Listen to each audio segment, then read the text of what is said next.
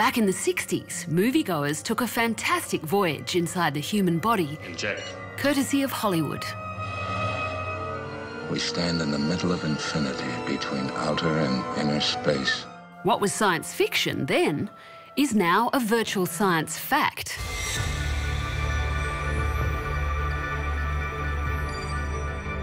We can take the data and we can use VR technologies and fuse them together and actually allow people to experience it in the same way that we see in these sci-fi movies. Wow, this is amazing. You're in the vessel yourself. I know, right inside it. You've been miniaturized, and now you're inside the cancer cell.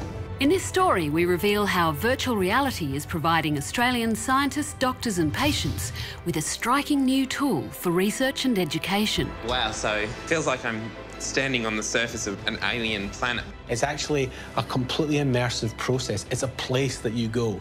And I argue that that actually will change the paradigm of education.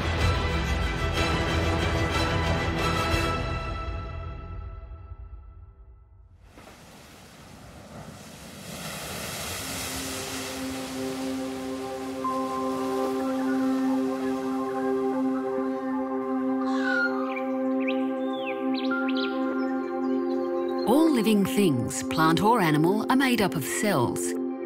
From the biggest and most complex organisms to the tiniest of creatures. The cell, this is the basic building block of life. There are so many things we don't understand about how a cell works. And so I always make the analogy to the solar system. We're all interested in how the solar system works, and yet we have this structure that our bodies are made of that we still don't understand all those mysteries of the cell. One of the biggest mysteries for cell biologist Rob Parton is unravelling the processes that can cause a cell to turn cancerous. To do this, he uses electron microscopy to capture ultra-high magnification snapshots of how a cell works. In this chamber, we have our cancer cell, and that's sliced.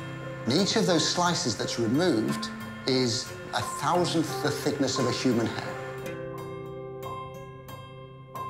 In a painstakingly slow process, over 1,000 slices are imaged and compiled into a movie. And that's the starting point for this cell's singular journey to Sydney, where the magic between art and science begins. Rob's images will be brought to life by Dr. John McGee, the director of the 3D Visualisation Aesthetics Lab at the University of New South Wales. As designers and artists, we look at the data sets. We don't necessarily see science. We see landscape. We see shape, we see colour. So basically visualising the invisible. John's first step is to build a 3D model from the two-dimensional images. This particular cell is a migratory cancer cell. And we can move through the cell membrane and we can see right into the cell. To often make a leap, we have to add things that maybe the data doesn't have. We had to add walkways, so you could walk from different aspects of the cell, from the nucleus to the endosomes. We also had to add lighting, and also because the data was so complex, we had to think of it on different levels, almost like, akin to a computer game. Then it's back up to Brisbane for a road test of the prototype with Rob. Wow, this is amazing. This is the nucleus that contains all the genetic information. We can see these worm-like structures. These are the mitochondria. So these are generating the energy to be used by the cell. We think it is, obviously, a fantastic educational tool to be able to walk around inside the cell, put your head inside a mitochondria and have a look around. This is fantastic. But I think this is also the future, because what we'd like to be able to do is take our molecules that are mutated in different forms of cancer, put those into the context of a virtual reality cell, so we can see how they work.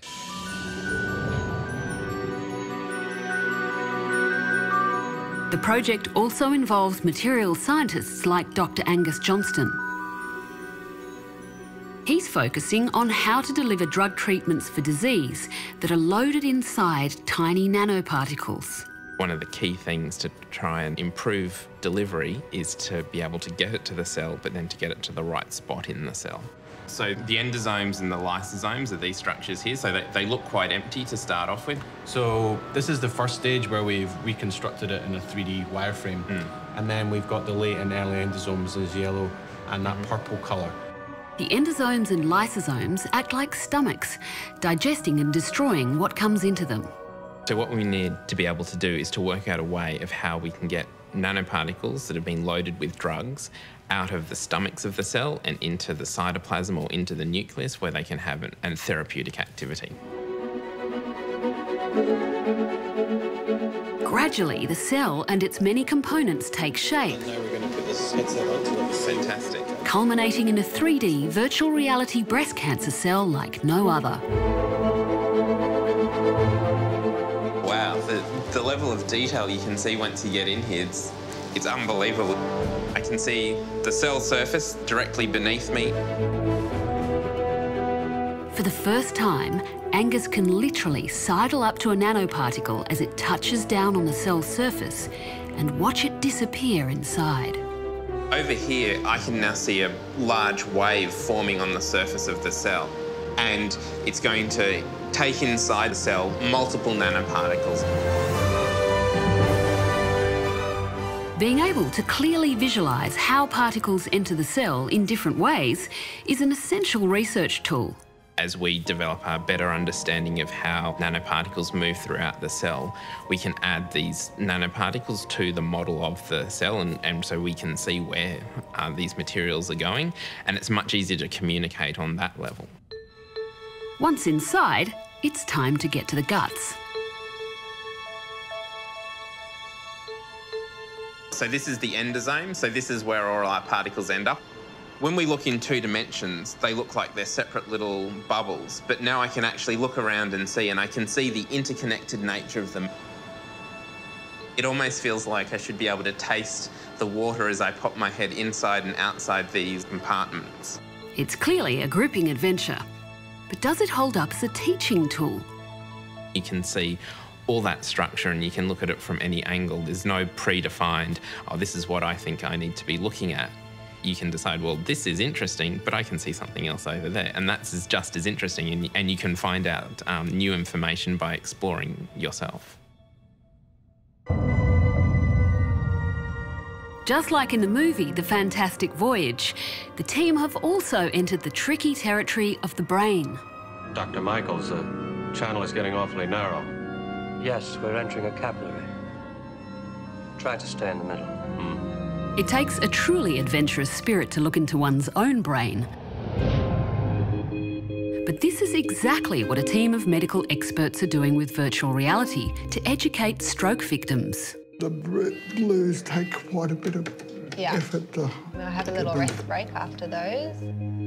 Victor is recovering well from a stroke that hit him 7 months ago.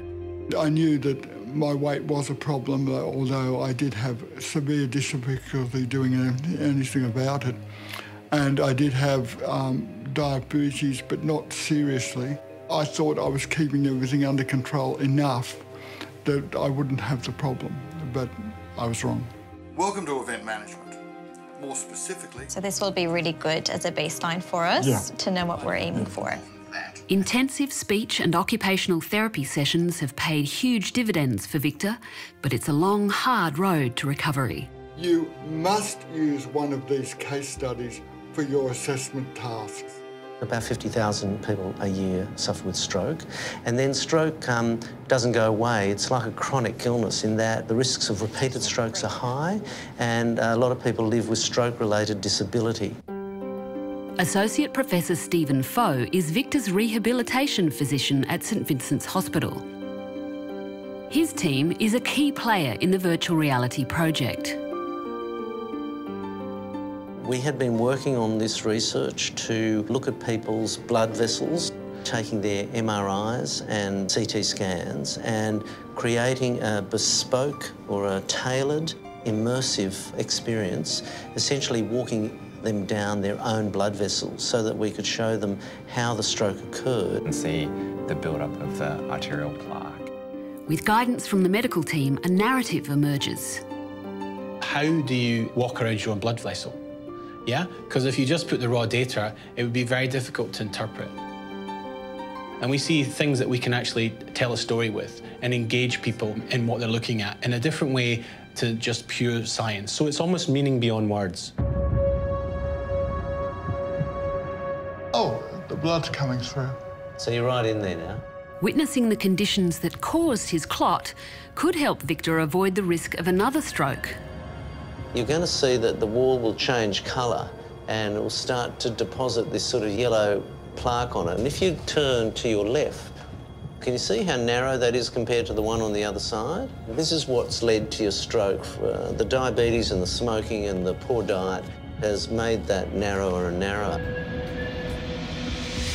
It's, I think, very valuable because I can understand exactly what happened now, and it's given me a much deeper insight into what was happening inside my head. And that's the blockage up there. Do you want to go right up to it? Yes, right up. Can you see it blocked there? Completely blocked, Yeah, and at the time that this was occurring, you were losing power in your leg and your arm, and you'd lost your speech. Yes, it's increased my motivation to continue with my exercise and health routine and making sure that I don't have it happen again. While still in its infancy, this technology has the potential to take virtual explorers of the future on a journey into the wonders of all living things. I feel that immersive technology is at that very early phase. It's a bit clunky, you've got to wear the headsets, but I think that the applications are so enormous and palpable that the research will be driven by them. I think our fantastic voyage is only just beginning. I think with this research, the sky is the limit as to where we can take it.